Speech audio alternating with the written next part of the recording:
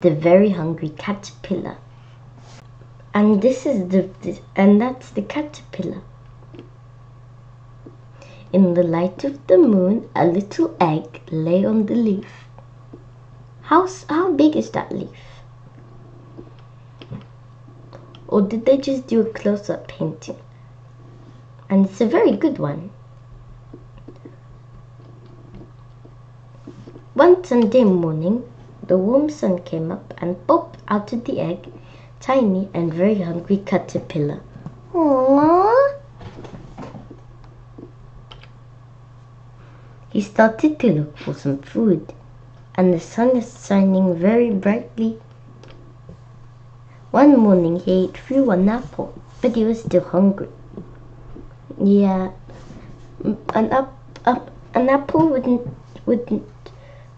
satisfy a bird's hunger, but wouldn't it satisfy a caterpillar's?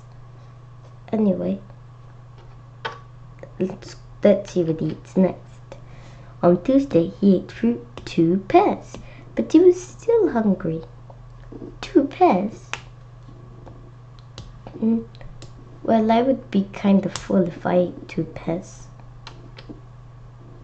On Wednesday, he ate through 3 plums, but he was still hungry. 3 plums? I've never eaten a plum before. On Thursday, he ate through 4 strawberries, but he was still hungry. Strawberries don't have stalks.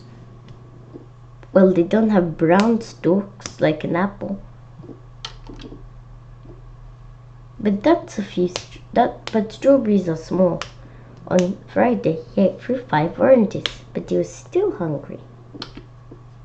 So much. But now, he's gonna eat a lot of yummy stuff.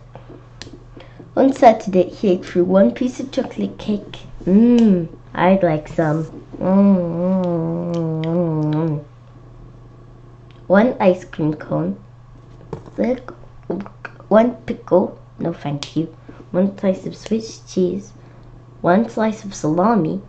Salami.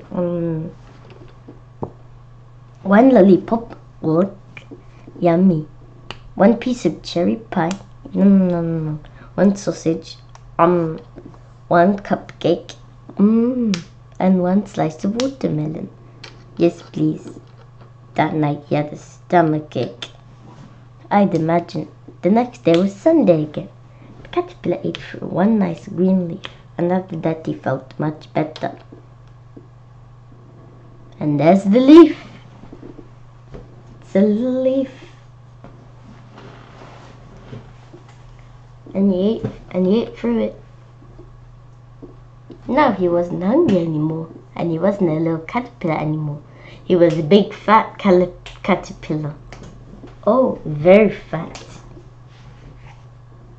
He built a small house with a cocoon around himself.